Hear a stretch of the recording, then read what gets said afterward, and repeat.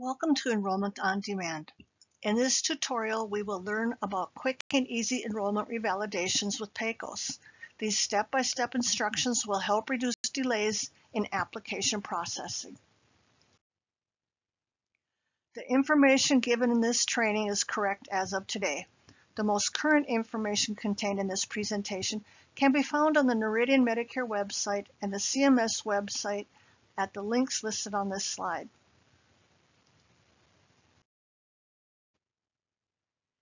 Every enrollment goes through revalidation at some point. The fastest way to complete this is to use PECOS. PECOS has a much faster processing time than by submitting the 855 by paper, as data currently on record can be quickly reviewed. Only those sections requiring changes need to be completed. Signatures can quickly be obtained, and more. Where with paper, an entire application must be completed. PECOS shows all the enrollments that you currently work for, or if you are a group member. This allows an entire record to be reviewed at once and the ability to see all reassignments for the individuals. Individuals can also terminate reassignments for those no longer valid. If you own a group, are a sole proprietor or a sole owner, you will also be able to complete the EFT information on the application. Now I know what you are thinking, but nothing is changing. If you are completing an application through PECOS, the EFT information will need to be reviewed. If the information is correct, that section is done. If the information is not correct or left blank, it will need to be filled out. With the supporting documentation, PECOS stores the downloaded information originally submitted. You will not have to send it in separately. Just review the information on the documentation for any paperwork which may need to be updated. PECOS will also show you if there are any errors on the application for most topics. There are a couple ways that you can start a revalidation application after logging into PECOS. 1. Navigate to the Revalidation Notification Center, or 2. Navigate to My Associates. When beginning through the Revalidation Notification Center, you will be redirected to this screen. Any enrollment records which need to be revalidated will appear on this screen. There is an option to filter based upon different types of enrollment records, then narrowing down the information even further by adding in a provider's name or organization's name.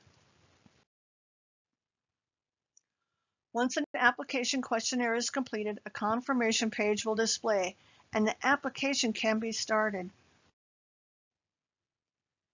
The second access option is to go into the enrollment directly through My Associates. Select My Associates. Under My Associates, select the organization or individual who has an enrollment record that is needing a revalidation. If there are multiple enrollments per legal business name and tax ID, use the PTAN and specialty to select a specific enrollment to revalidate. If choosing more options, additional questions may be completed. If selecting the Revalidate button, PECOS will immediately create a revalidation application. If working on the individual provider, you will see all reassignment of benefits listed. This route is the fastest after selecting the correct enrollment to revalidate. Select the Revalidate button. A confirmation page appears where you can start the application. This opens directly to Fast Track View. The Fast Track View will allow you to view each section of the enrollment record. If you need to make a change to the information, click on the Go To Topic button and you may edit, add, or delete information. Using Fast Track, scan through the topics. Things to look for are documents to expire and need to be replaced. Review those on file and replace any expired or missing documentation. Some of the documents to replace might be accreditations, licenses, CLIA, FDA, etc. Missing might be a voided check or bank letter, an IRS document, or others that you believe should be on file. Make sure the most current information on the enrollment record and supporting documents are uploaded. Review the topics on the enrollment to be sure the information matches the documentation. Correct addresses are important on the enrollment. They tell CMS where to send notices or questions. They should be ones where CMS or Noridian can reach out to and receive a needed response. The correspondence address is this one where notices such as revalidation notices can be sent. Medical review correspondence address. If a medical review is required, is this address that can be used to obtain medical records and information? Practice locations. Is this an accurate open address? Does the phone number provided reach that address? Special pay to. Is this where remittance notices or other payment information can go? Contact. Is the contact information up to date? Are addresses, phone numbers, emails, and other information correct? Are all addresses in a USPS format with accepted abbreviations and a +4 so they easily verify with USPS? PECOS verifies the addresses against what USPS has. Zip codes track directly to claims for payment, so it's really important to report accurately. Address accuracy is important. For example, Medical Review has told us how they have been unable to obtain additional information when an appeal is submitted. This results in potential for those appeals to be denied. For you, the provider, this can mean financial losses, and no one wants that to occur.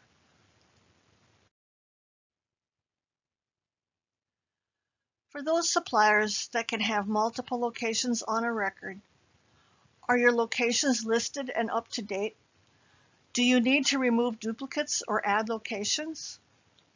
Are all your locations operational? Does the phone number actually reach that location?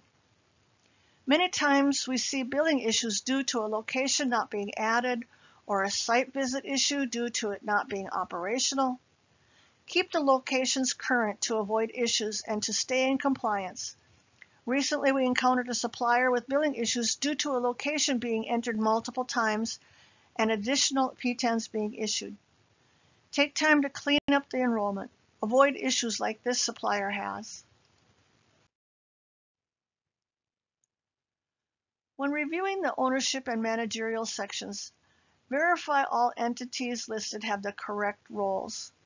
Multiple roles can be chosen for each one. For individuals, choose all that apply. Board members are to be listed as directors. Officers are those who have roles such as CEO, CFO, COO, board president or chairman, vice board president or chairman. CEO, CFO, COO typically have additional roles for managerial functions they perform. If adding new entities and individuals, watch that dates and Social Security or tax IDs are accurate. It's easy to transpose a number or enter today's date instead of the birth date or roll date. If there is a chain home office and administrator, they need to be listed in these sections and in the chain home office section.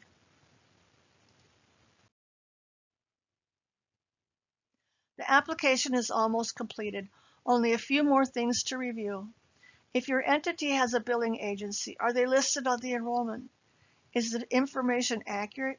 How about contacts? Are all listed that should be? Are there any to remove or update information on? Do you need to add anyone? Are there authorized and delegated officials valid and listed in the ownership managerial section? Is everyone listed that should be? How about the EFT? Is all the financial information accurate? Avoid payment issues by verifying all information is correct. If needing to update, submit a voided check or bank letter along with the changes. If all is correct, no changes are required. Individuals need to review licenses and certificates. Are the accompanying documents current? Individual providers are also responsible to review their records and verify that all the reassignments are up to date. So owners will revalidate both their individual and group enrollments at the same time, even if only receiving notice on one being up for revalidation. Sole proprietors that work for themselves and also have reassignments to others will revalidate all reassignments and their sole proprietorship. The application is almost completed. Switch to the Error and Warning tab to check for errors. Make any required corrections. Only errors are required to be corrected. Warnings are optional. Once those are completed, submit the application. To complete the application, click Begin Submission. Authorized and delegated officials' signatures may be e-signed or uploaded. E-sign is the easiest and fastest. It can be completed wherever a signer is at. The authorized or delegated official will receive an email signing request for e-sign. It is a good practice to reach out to any signers and let them know the application was submitted and to watch for the email. The revalidation application has now been submitted for review. Work with the processing representative if any corrections are required to complete the revalidation quickly.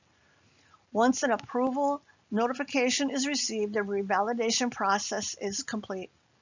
To keep future revalidations easy and to stay in compliance, report any changes as they occur. Thank you for taking the time to listen to our tutorial. Continue your learning experience by referring to additional recordings available on the Noradian website or YouTube channel.